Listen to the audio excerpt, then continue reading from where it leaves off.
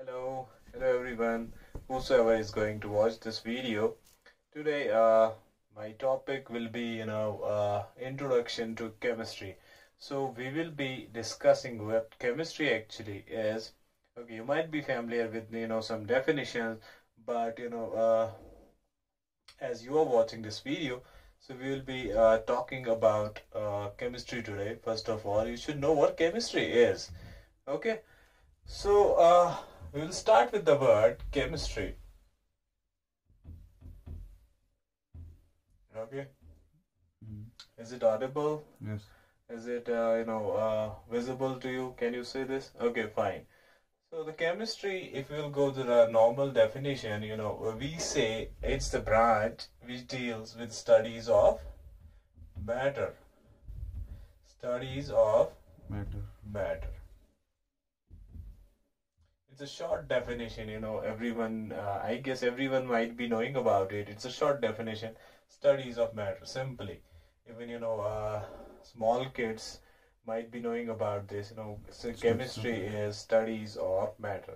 But, if we will broadly try to elaborate this definition, I will say here, I will write it an elaborative definition here. That will be like,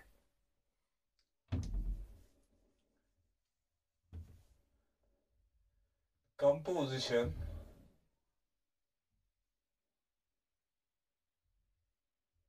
structure,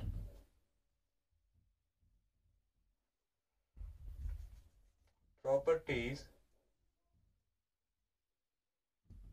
and changes. So what does that actually mean? I will say it's that branch of science which deals with the studies of matter, its composition, its structure, its properties, and the changes occurring in the matter. What does actually that mean? I will try, explain that to you, my dear students. I will explain that now.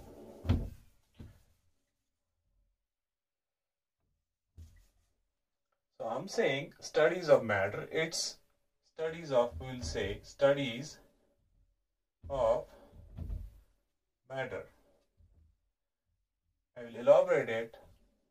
Its structure. First thing, composition. Second, then I will also say the properties. Okay, one more thing I will say, the changes. What does that actually mean? First, I'm saying it's a branch of science which deals with the studies of matter, its structure, What I'm talking about? The matter. Okay, its structure, its composition, the properties of matter, and the changes occurring in matter. So in chemistry, we will study the matter, its structure, its composition, its properties, and the changes the changes occurring in the matter, or we can say sometimes we say transformations. Okay, transformations and change, it's one and the same thing. Okay, I will try to explain that. First of all, you should know what matter is actually. Do you know what's matter? Yeah. Okay. So earlier we used to say, अगर हम पहले देखेंगे ना, in the earlier times we used to say matter is something which we feel. Feel. Earlier, in the earlier times we used to say anything which we can feel, like, this is pen, I can touch it, so I'm feeling it. Okay, with my senses, I'm touching this. But as the science advanced, the definition changed. We used to start, the new definitions like, matter is anything which has mass and occupies space. Okay, so this is the modern definition. Anything which occupies space and has got some mass. Okay, so that's the modern definition. But earlier we used to say anything which we can touch, which we can feel, by our senses. But that, changed by the advancement of science. Okay. Now, I'm saying anything which has mass and occupies space. So this is the this is a marker. Can you say it's matter? Yes, because it's occupying some space, isn't it? And it can, if you will weigh it, it has some mass, isn't it? I will say man. Is man a matter or not? Yes. Your answer should be yes, because it occupies space, right? And plus it has some mass also, right? So both things, man is following both things. It's occupying space as well, it's having mass as well. So at that point of time, I can say man is matter. So I'm saying anything means, everything comes under that. Okay. So earlier, this air, people will say, does air have mass or not? Earlier, scientists or people, they have that misconception that, air is not matter. Okay. But as science advanced, we can compress it. Isn't it? We can compress air, it turns into liquids that you can weigh. You can simply say, yeah, it does have matter, isn't it? Actually, it's made up of simple units, those are atoms, they weigh, isn't it? You might have heard about that, atomic mass units. So actually everything is having mass and occupies space. So generally I can say the physical world is matter, isn't it? So by that definition, you might have understood now what matter is. Fine. So that's what I'm trying to say, that chemistry is that branch of science. We will study about this matter, its structure, its composition, its properties. I can say the changes occurring in this matter. Okay, so that's the branch, that's chemistry for you. Fine. So in chemistry you will study about that. Now what does that mean actually? Okay, I will take an example here. I will take example of water. Fine.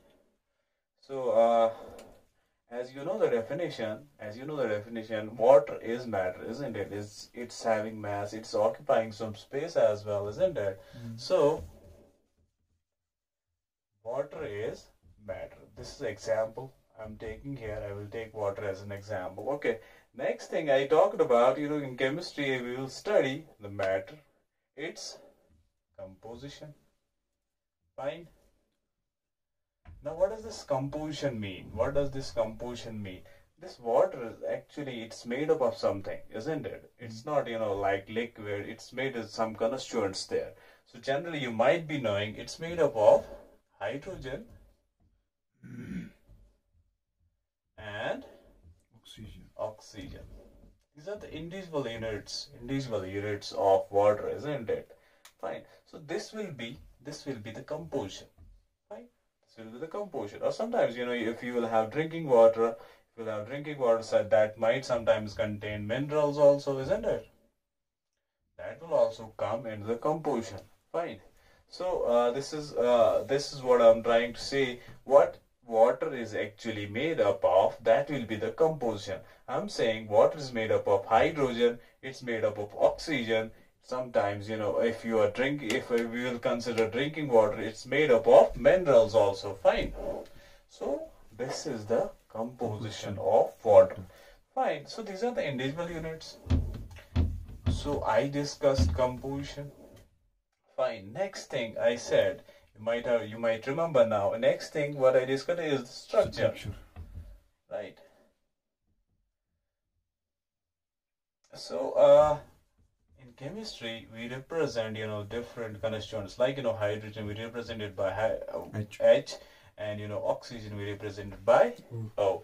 Actually these units, or we can say these are actually atoms, they have an arrangement. Okay, they have an arrangement that makes up the structure, like how they are arranged in this water, these atoms or these constituents, how they are arranged, that will give you the structure.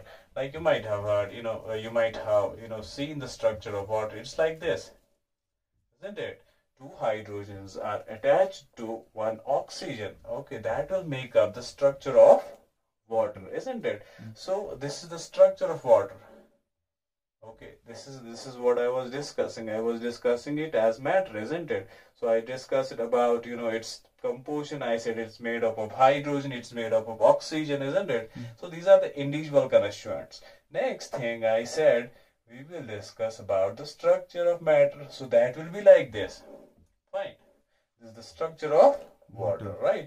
This is the actually arrangement of atoms in the water. Fine, in that water molecule. Fine. So this is the second thing.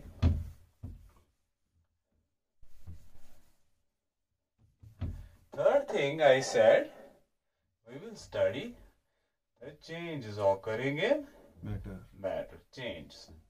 Now I will take the same water. Fine. Let me take water in a in some container. Fine. This is water for you. Right. So what I will do, let me tell you, I will heat it for some time. This container I will heat it. You will suddenly see after some time this water getting changed into vapors. You might have seen it in your houses, in your places, like it changes its state. No, actually there is some change occurring, isn't it?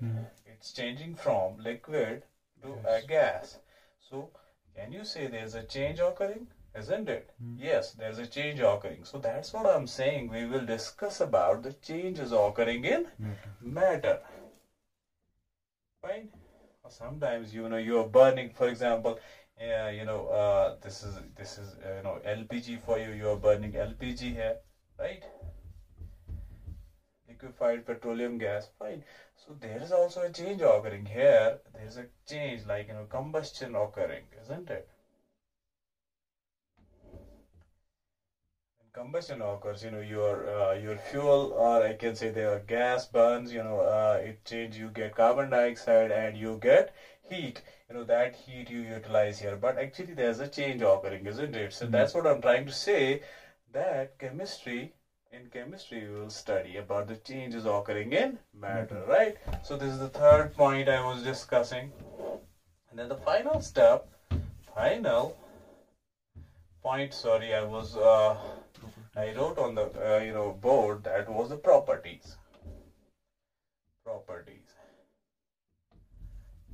So properties, simply about properties. Properties, anything, it's a is matter liquid or gas, that will be the physical property.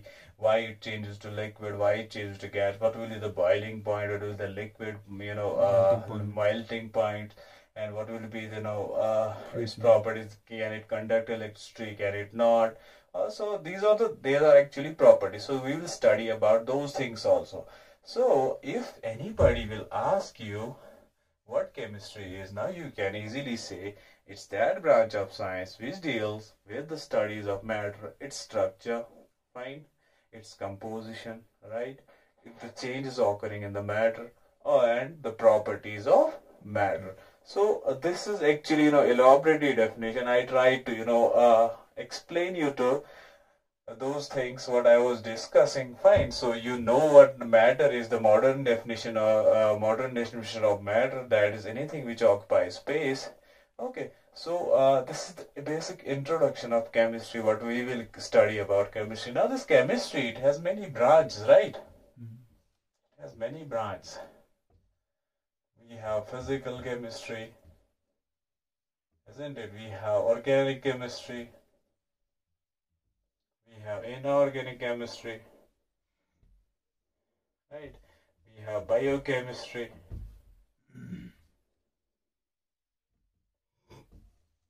We have, analytical chemistry.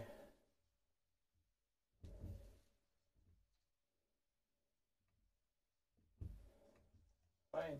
So these are the different branches of chemistry, like physical, we will study the physical phenomena of matter, right?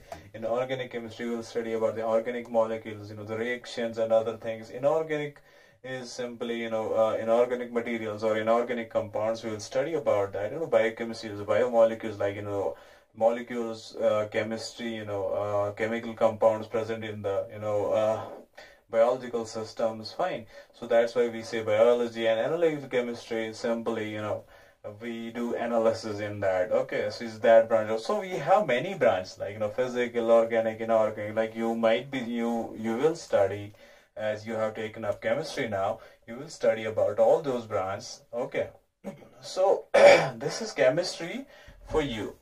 That was simple definition of chemistry, which I try to elaborate to you what we study in chemistry, what chemistry actually is. Okay, I will give you one more thing lastly, that's who